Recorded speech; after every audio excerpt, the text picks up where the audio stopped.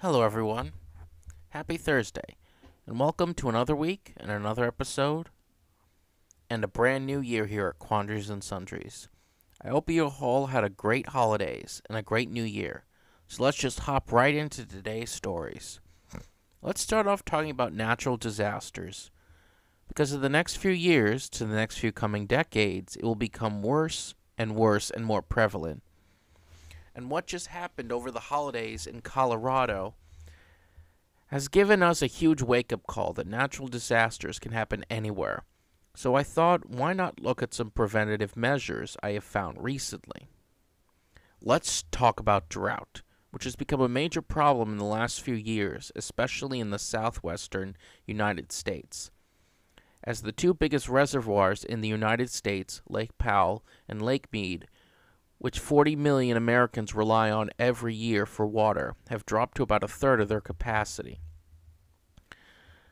California, Utah, and Arizona have had to put drastic water restrictions in place to conserve water. But what people aren't talking about is the agricultural industry. California is one of the most important states for the nation's agricultural production, with a total of 43 million acres dedicated to growing food.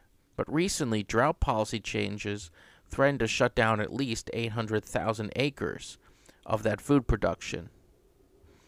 California, as a state alone, is responsible for 90% of the nation's almonds, artichokes, avocados, broccoli, cauliflower, celery, dates, figs, grapes, strawberries, lemons, lettuce, plums, and walnuts.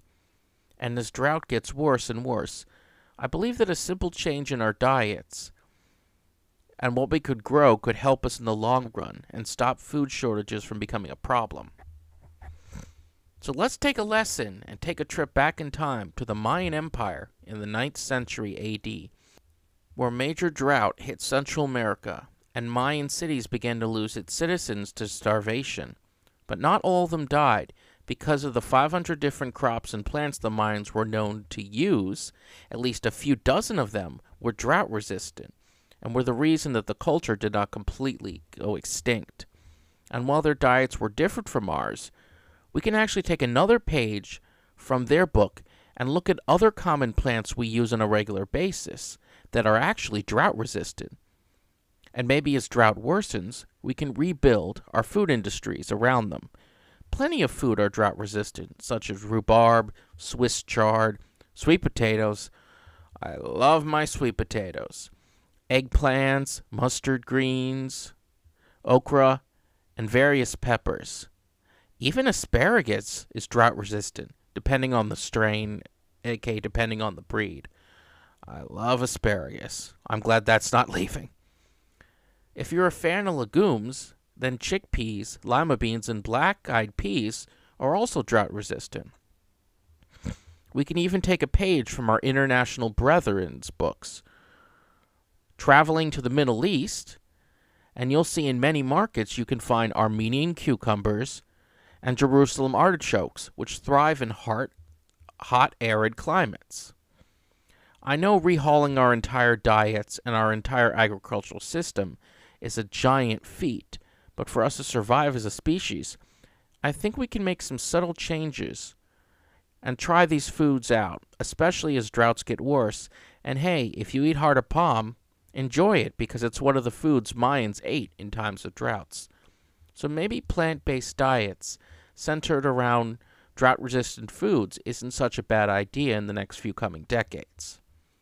But first, before I get back into your regularly scheduled content, if you enjoy my content, and if you're listening on YouTube, I'd really appreciate if you give this video a like, a comment, and if you're new to my content, consider subscribing. And do not forget to hit that little bell icon so you can be notified whenever I post something new. Or if you're listening to this on Spotify, Apple Podcasts, or whatever audio platform you're listening to this on, please consider giving me a follow. Any feedback is greatly appreciated. Now let's get right into the rest of the episode.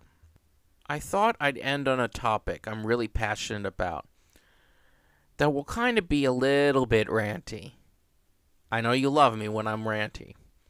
A topic that makes me so happy, especially as a 90s kid. So let's talk if Pluto is actually a planet, because apparently scientists are reconsidering its planet status.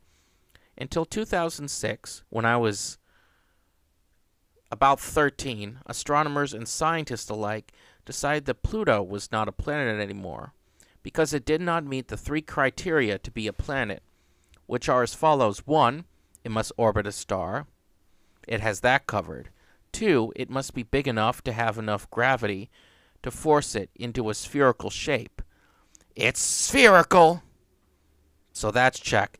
Actually, extra points if anyone gets that reference. 90s kids will definitely get that reference. And finally, number 3, it must be big enough that its gravity cleared away any other objects of a similar size near its orbit around the sun. And sadly, it doesn't meet that final criteria. As our understanding of our solar system grew, we discovered many different celestial bodies the size of Pluto at the edge of our solar system, or beyond Neptune as some call it, that we couldn't call planets, so reclassification was necessary. Over a dozen different bodies have become discovered and have been known as Plutonios, also known as trans-Neptunian objects. But the question is, who decided what is and isn't a planet? Well, that honor goes to the International Astronomy Union, a non-government agency with the express purpose to promote astronomical research and help educate, and is also in charge of naming and classifying planets.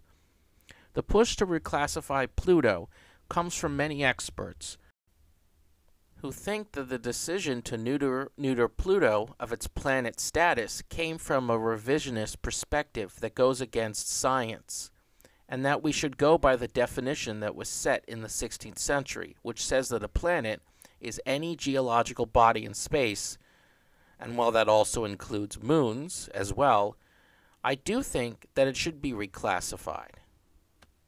Even if we have discovered more and more celestial bodies in our solar system, Pluto is by far the largest of the Plutinos we have discovered. Also, at the end of the day, a dwarf planet is still a planet. And I know teaching 20 more planets will be challenging, but as we discover more and expand outside our universe, I think we need to break from what's traditional a little and learn about every planet out there and give them their time to shine. I mean, the name Mars has been beaten to death, but have you heard of the planet Eris or the planet Ceres? Yes, those planets reside in our solar system, near Pluto. Now I want to touch on the so-called revisionist history hot take. Especially as an American in the last 20 to 25 years, history has been revised as we look at different historical events throughout our nation's history, and depending on the state, it's controversial. But I think when it comes to outer space, I think it's a whole nother story. Should we change our views as we discover more? Yes, but we shouldn't change our education of the solar system. I believe that Pluto should never have been declassified, and instead we should have been slowly adding the various dwarf planets to the curriculums of educational systems around the world. There is nothing wrong with 20 planets. The difference between rewriting American history and the cosmos is that while political views on Earth change as society changes, in the great expanse of the cosmos, we are expanding and evolving our horizons every day. And if you don't want to consider Pluto a planet, then at the least, let's teach all the dwarf planets as a subclassification of planets and include them on the solar system model, especially those we give to kids. You never know if that one kid who got a solar system model becomes fascinated with Ceres and becomes an astronaut and makes it their life goal to step foot on it and in turn drive civilization forward by helping us land on Ceres. I know that was a long rant, but I am very opinionated on education in our solar system. So I think this is a very important topic we need to cover and reconsider, especially when it comes to educating kids as we expand into our universe. Well, that is all I got for today.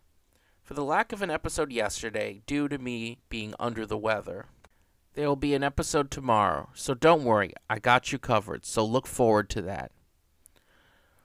On a quick side note, if you ever wonder why there is not an episode, always check my social media because I will always give updates on the show and what will be happening that day.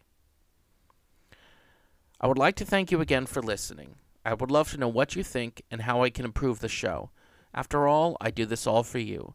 So head over to my social media or just the comments if you're watching the YouTube version and let me know. Thanks so much, and do not forget to share this to all those or anyone in your life who could use a scientific moment in theirs. I hope you'll join me again tomorrow for another episode of Quandaries and Sundries. This is Van Masterson, signing off till next time.